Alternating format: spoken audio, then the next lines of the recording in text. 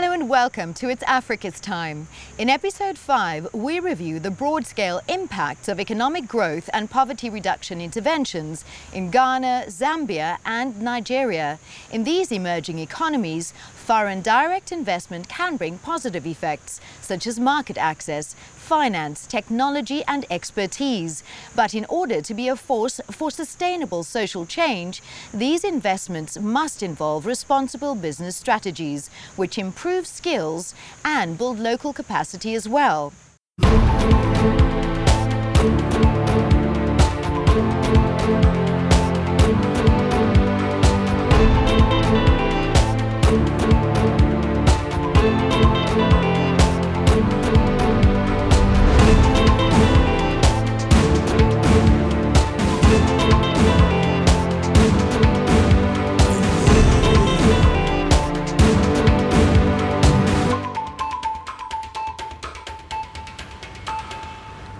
The United Nations has in its Millennium Declaration and along with its Global Compact looked at business practices and tried to align them with universal practices such as the Universal Human Declaration, which looks at human rights, it looks at environmental law, it looks at labor practices.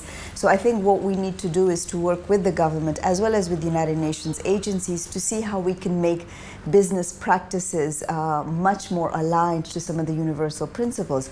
Ghana has a very strong economic situation. When you look at the macroeconomic figures, Ghana is very well positioned and it's seen as one of the fastest growing economies in Africa. It's lower middle income by statistics, but it's not a lower middle income society. So we still have a lot of development challenges despite its strong economic growth. For our first feature, we travel to Pakro in Ghana to visit the Water Treatment and Distribution Centre, jointly funded by the Coca-Cola Africa Foundation and Water Health International. This partnership aims to deliver sustainable and affordable access to safe drinking water to deprived communities in the region. Pakro has a countryside village. We were fetching water from the stream, Desu River. And then after some time, the government also provided some 2 boreholes. And these were the waters we were using. And it's one of the reasons why Coca-Cola partnered with Water Health to bring in this facility, because there was also a number of waterborne diseases prevalent in this community, and it's as a result of the contaminated water sources available. Water Health is a private commercial organisation and has provided over 1,000 mini water treatment plants to peri-urban and rural communities around the world. Water is tapped from existing surface water or groundwater sources, and in Pakro is sourced from the Densu River. A community agreement spells out the roles of the different stakeholders. It establishes the district assembly as legal custodian of the facility, whilst the community and its chiefs are the owners, and Water Health the implementer. This land was donated by the community. In addition to that, in Ghana there's a community water and sanitation agency. We consult with them and work very closely with them to determine which communities we go into. Also, Water Health formed these water boards, and they jointly with the water boards decide what the usage fee for the water should be. Most people can afford to spend 5 US cents for 20 liters of water. Let's do a comparison. What people normally buy to use, to drink and use in their households is water in plastic pouches. A half a liter of the water in a plastic pouch costs 10 pesos. Half a liter costs 10 pesos, that's 5 US cents. What Safe Water for Africa aims to do is to create private sector partnerships to raise $20 million to provide access to safe, clean drinking water using the Water Health model for 2 million West Africans.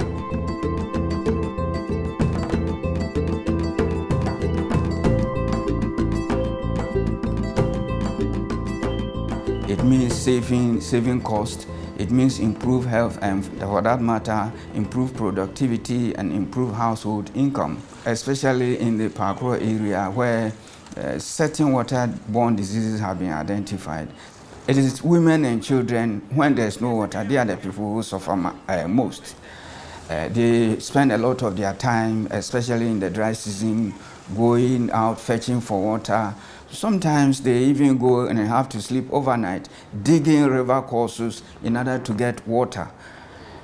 Children are not able to go to school, or even if they go to school, you see them dozing because they have to rise up early in the morning and go and fetch water. We have a distribution system into about 5 schools in the community, and what we do is that we just mount polytanks at the various schools and then pump treated water to the schools. As we have the water in the school, their enrollment has increased. Coming to the health of the children, we can see that they are no more complaining about sickness.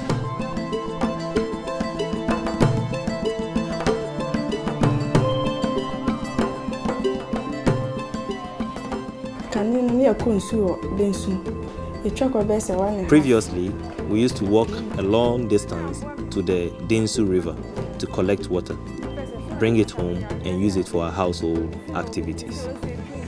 The water is helping us a lot. With respect to my family, when they finish eating, I give them some of the water from the Water Health Center to drink as well. We no longer get waterborne diseases.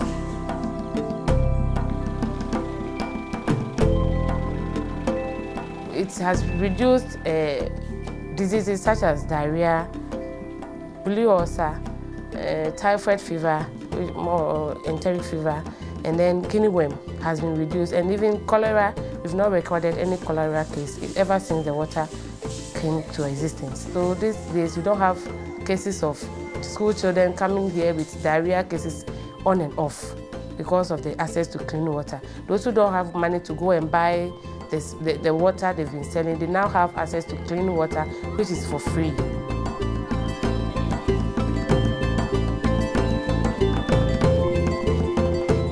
For every facility, we recruit 3 to 5 people from the community who are trained, and they operate and man the facility. So in terms of businesses, for some of the communities, we have entrepreneurs coming to fetch the water and then also going to sell the water to others, which creates some small businesses. I fetch water for people and send to their houses for them to use for their household activities. With the Water Health Center, I am able to go quickly, fetch water and send to my clients because it is closer to me. I fetch more water for people. By that, I am making more money for myself. That the water situation in Ghana is remarkably improving. We are actually getting nearer to safe water for all as per the MDG Section 7C. Government is putting in all efforts to ensure that we get to that mark. The Safe Water for Africa's objective is to supplement or complement the work that our governments do to address the challenges they face in water, sanitation, hygiene, education.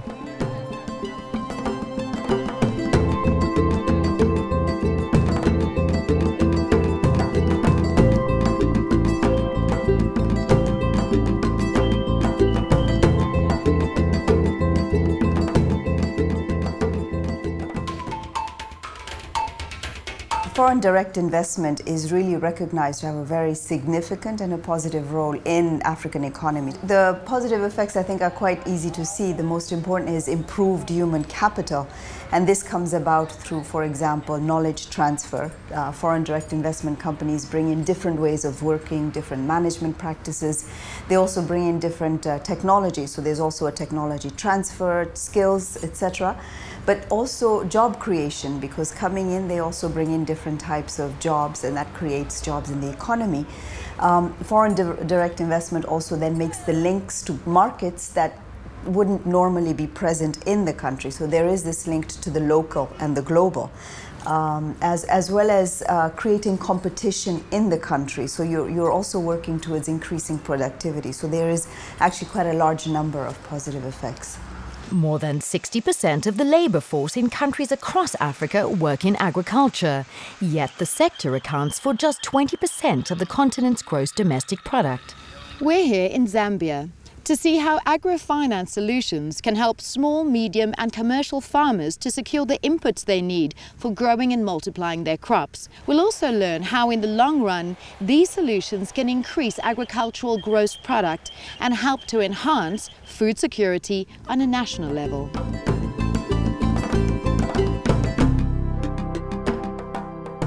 CHC was put together basically to provide services to agriculture, make it more efficient, make farming easier in the country. We help provide inputs to the farmer, funding to grow the crops, and then marketing services and storage for the crop when it's been grown.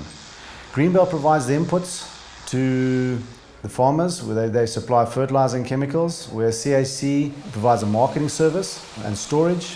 And with the introduction now of crop finance, we also finance the farmers. So it works as a complete package. Standard Chartered has been a big partner in our lives. It helps us at all our stages. It helps us buy the fertilizer for the fertilizer company for Greenbelt. It is providing the funds to finance the farmers to grow the crops. And it also helps us on the output side. Once we put crops into sheds, then it gives us funding to help pay the farmers to buy the commodities. We deal with about 120 commercial farmers on a number of different levels, and we also buy commodities, both sorghum and maize, from about 6,000 small-scale farmers. In promoting agricultural development, Standard Chartered provides two complementary financing solutions. One is the Finance Against Warehouse Receipts program, which facilitates the procurement of barley, maize, wheat or soybeans from Zambian farmers. CHC is a key client of this Standard Chartered program. The organization purchases commodities from the farmers and deposits them into a warehouse, overseen by a qualified collateral manager. The collateral manager then issues a warehouse receipt, upon which the bank will finance CHC at 80% of the value of the purchased commodity.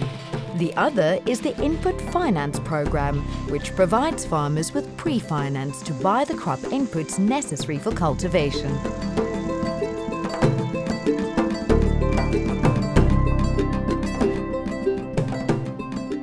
Finance Against Warehouse Receipts is a program that involves the use of secured commodity as collateral for the loan. Rather than asking the client to provide us with the physical security, for example, all we rely on from the bank's perspective is the collateral itself that we're funding. We take security on the growing crops and the produce that comes thereof.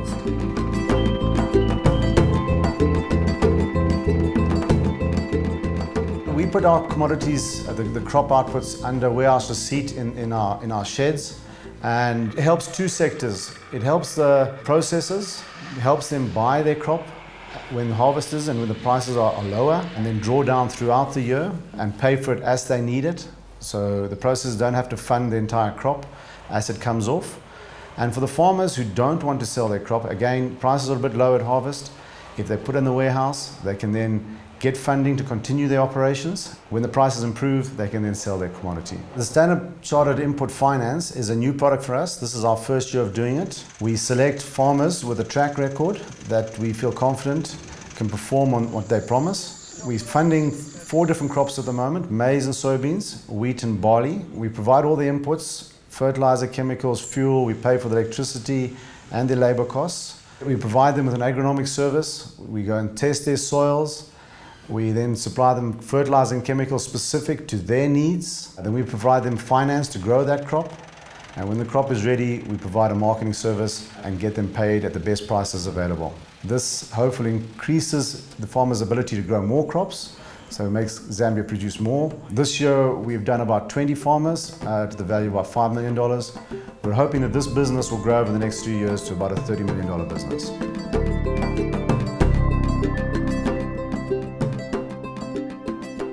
We finance our farming operations. We've also got to finance the input costs, equipment purchases, development. The biggest input's probably fertilizer. Seed is a very important one, good genetics as well as good physical quality of the seed.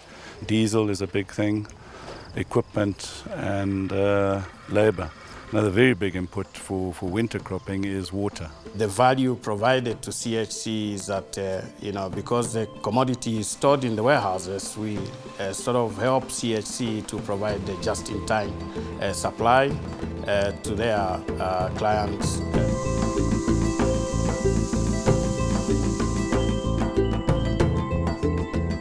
I have 16 family members that I use in the farm. And my farm is about 200 hectares. The money that I receive from my crop, I use it in developing my land. I want to sink a borehole so that the water problem comes to an end. I need water for my cattle during dry season to walk long distances. I'm able to pay my workers at the right time because of getting paid early. And I use the same money to take my children to school. And I am able to run my business very smoothly.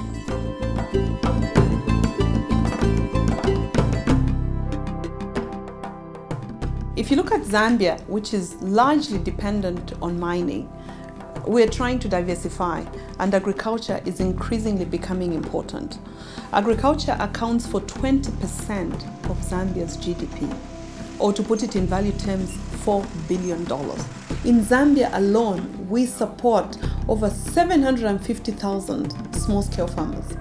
And that is big, because that's really what the government is encouraging the banks to do, because these are the future commercial farmers.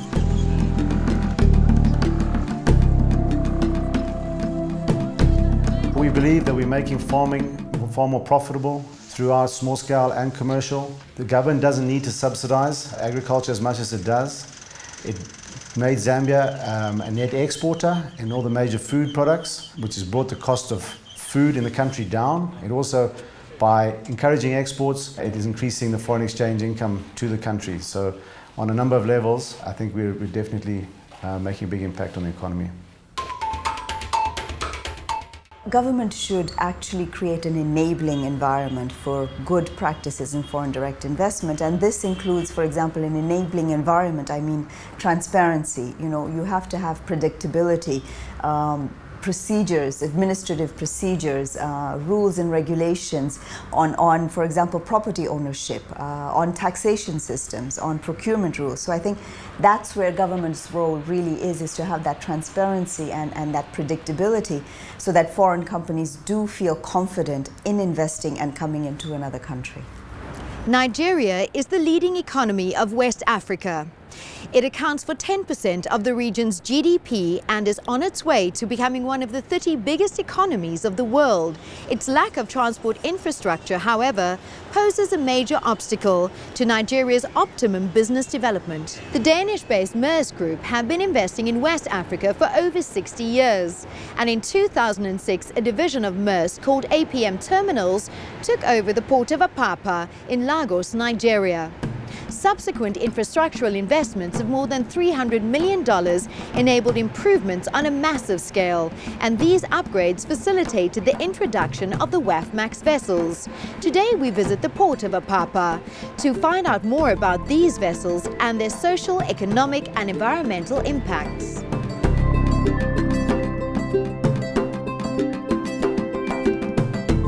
WAFMAX vessels are especially suited for Lagos and West Africa in general because the ports typically suffer from lower draft or depth of water than ports that you might see in Asia or in the US or Europe, for example. The WAFMAX vessels are constructed to draw the minimum amount of water and maximise the amount of cargo that can be carried. As the leading container carrier in Africa since the early 80s, Maersk Line has witnessed a significant growth in trade between Africa and the Orient. And today, around 50% of all goods arriving at Apapa originate from the Far East. As such, Maersk have ordered 22 WAFMAX vessels at a total cost of $2.1 billion to accommodate 2 weekly services, one into Nigeria and another into Ghana.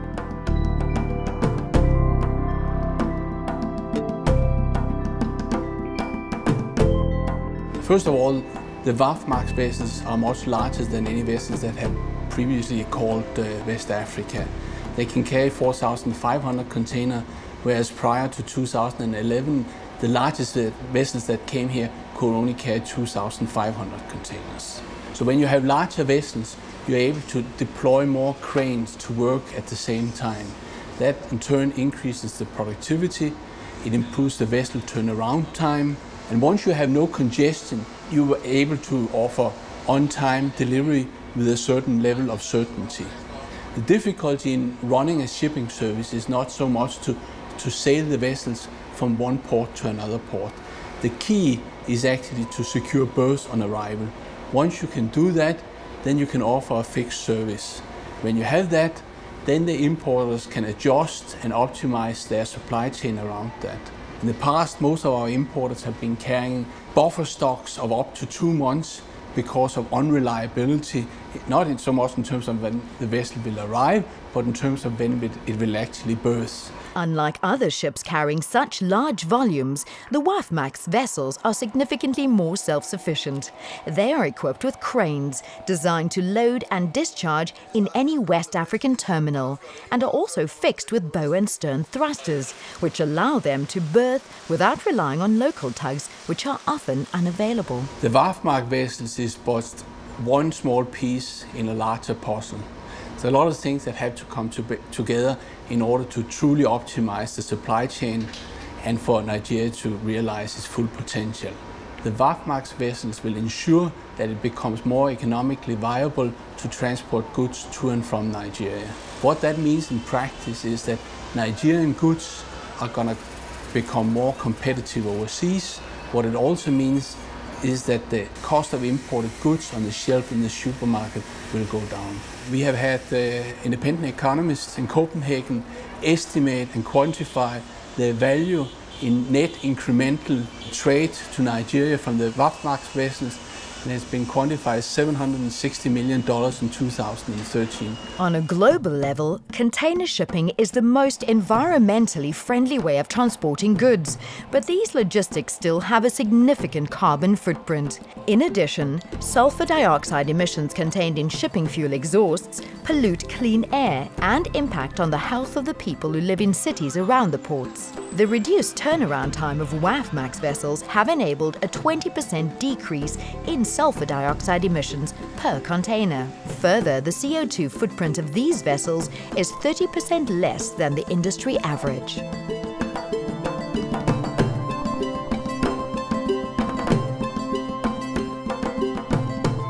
Some of the obstacles which still remain are related more to the landside operations. A container terminal can only be as efficient as the ability to evacuate containers, whether that's from the marine side or from the land side.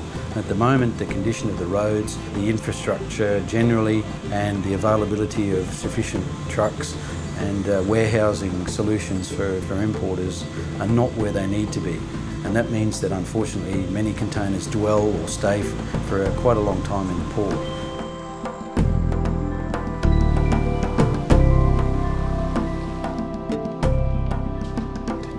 And trade on its own drives economic growth. Now, without well-developed logistics sector, it is really difficult to realize the benefits of economic growth. Africa is lagging behind in this area, and it requires a lot of skills, capabilities to be able to improve its logistical sector. We believe very strongly that the supply chain of today will be more beneficial to the country if we improve our collaboration, develop our infrastructure, our facilities, and be in a position to actually take part in global supply chain of other products that find their way into the country.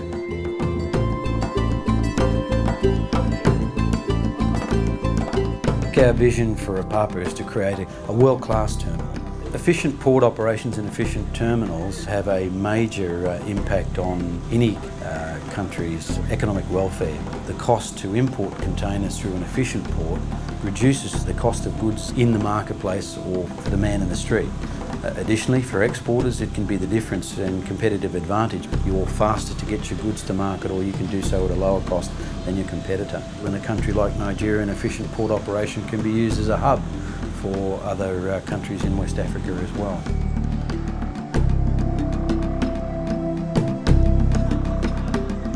think it's fair to say that international trade depends on two things: competitive ports and an efficient supply chain. The wharf marks and the terminals coming together, I think, will have a very important impact on the Nigerian economy.